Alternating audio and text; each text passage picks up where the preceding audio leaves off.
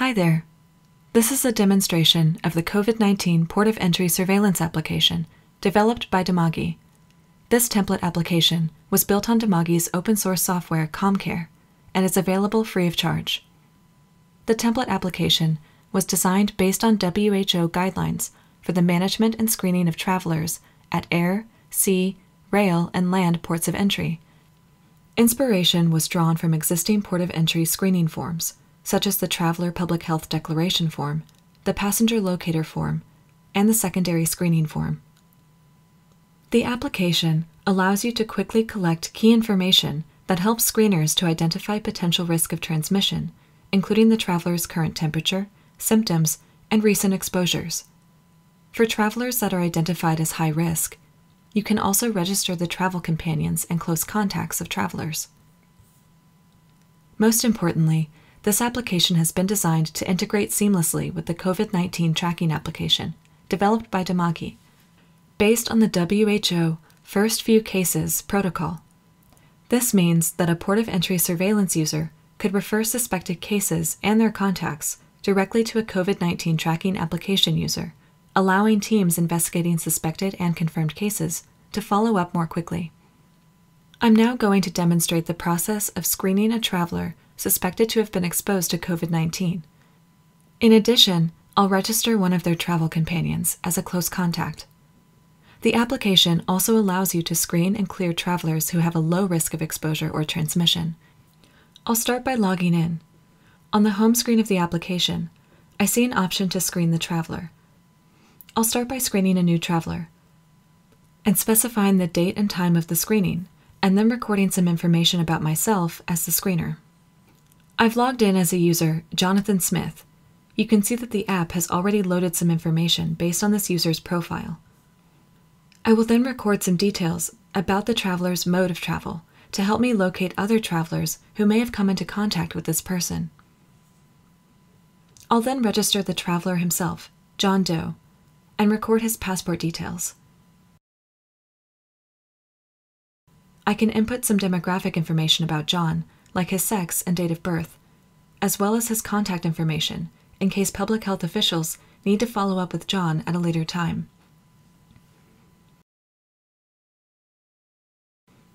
I'll move ahead to the screening process and start by recording John's temperature.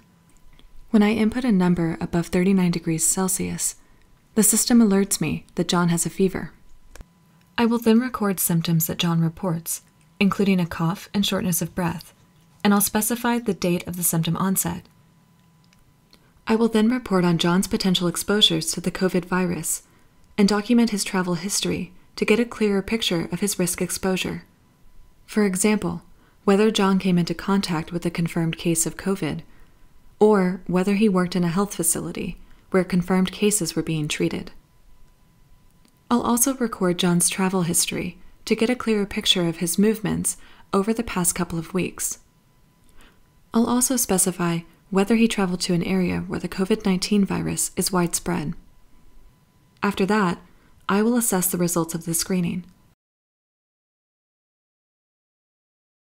Since John is screened positive for all three risk factors, fever, symptoms, and exposure, I'm going to recommend that he be referred for secondary screening for further evaluation. The system informs me that John has been referred and will now appear in the list of high-risk travelers. To find John's case again, I can select the Manage High-Risk Travelers list. I can see John's case along with some key identifiers, like his passport number. When I select his case, I'm able to see the details that I captured about him during the primary screening process, along with details about the interview itself. To follow up with John's case and conduct a secondary screening, I click Continue and then enter the secondary screening form. This form will display all of the information I recorded previously, along with some additional questions about John's symptoms and exposures.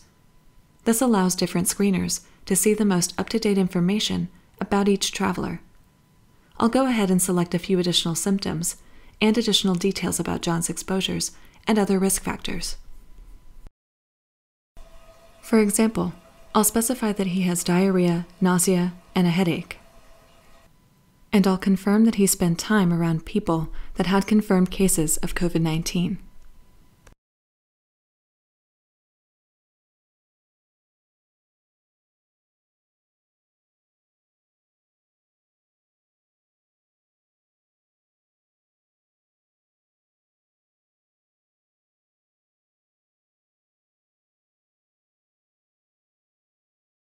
I will then record John's emergency contact, Jane Doe, in case he needs to be referred to a hospital for medical treatment.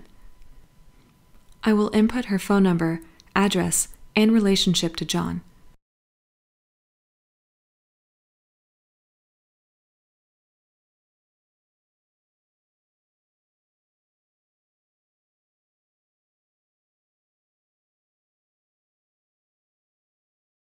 I will confirm that the secondary screening process has been completed and that John has been allowed to enter the port. However, because of his symptoms and exposures, I'm going to refer John to the local public health authorities and health facility for additional evaluation.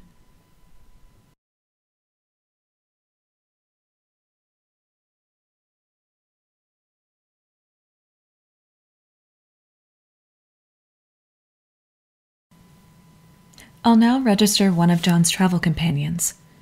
Because they traveled together, many details about the contact's mode of transport are pre-populated based on John's traveler details. I'll pretend that I'm now logging in as a different user and record that the data collector is Amy Johnson. I'll register John's contact, Angela Doe, and record a few basic details about her, including sex, date of birth, and relationship to John. I'll specify that Angela is John's sister, so I'll mark her as a family member. I'll also capture her local contact information and preferred mode of contact so her public health authorities can get in touch with her in the future, if necessary. Because the app has been designed to seamlessly integrate with the WHO FFX template application, users could refer contacts to local public health authorities and share all of the details that they're collecting here.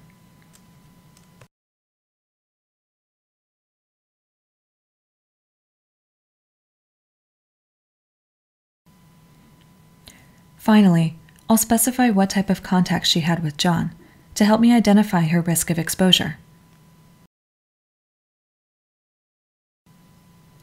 Now I can select View Travel Contacts to see the list and details of all contacts and companions registered to the traveler John. If I navigate back to the main menu, I can also see a list called View Medical Referrals. This should show me a list of travelers that have been referred to local healthcare facilities, like John.